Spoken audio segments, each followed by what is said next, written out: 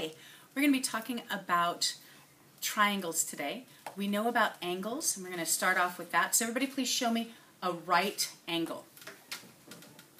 Okay, how many degrees is a right angle, everybody? 90. 90 degrees. Be careful that you're not going bigger. Make it exactly 90. Okay, what if you did go bigger? What is it called when it's greater than 90? Obtuse, right, an obtuse angle. Now, what if it's 90 again? And now smaller. What is this called? Acute. Acute. Very good. Okay, show me on your arms, please. Parallel lines. Parallel. Okay, oftentimes we think of the letters in parallel, the two L's, showing parallelity. I don't think that's a word. Parallel lines shows the two L's are parallel. But you also could do parallel like this. Now, show me perpendicular, please. What would perpendicular look like on your arms? Okay, perpendicular is like a 90-degree crossing, like street crossings. Like this is perpendicular, but the symbol for perpendicular is an upside-down capital T, perpendicular. Take your seats, please. Thank you. So the next thing we're going to do is we're going to share a couple of songs. The first song that we were going to do is having to do with triangles, and sometimes you have to classify triangles. Triangles, just like you and me, they have a first name and a last name.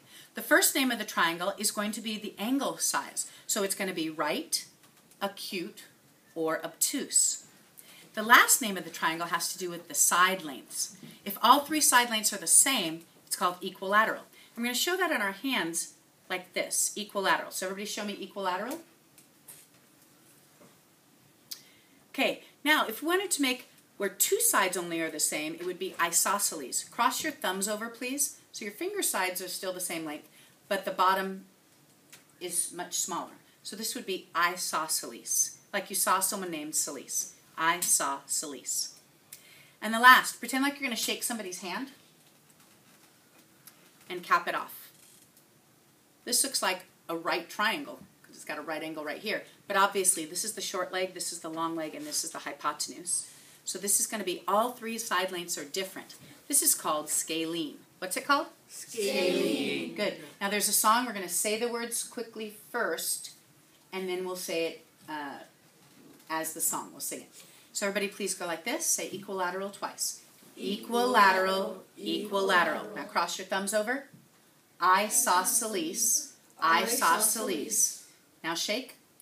Scalene, scalene, scalene. So we do scalene 3 times. Okay, so here's the song. Sing it with me when you've got it. We'll do it twice.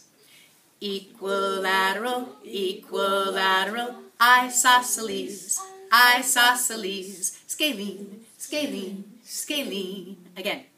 Equilateral, equilateral, isosceles, isosceles, scalene, scalene, scalene. And that's how you classify triangles.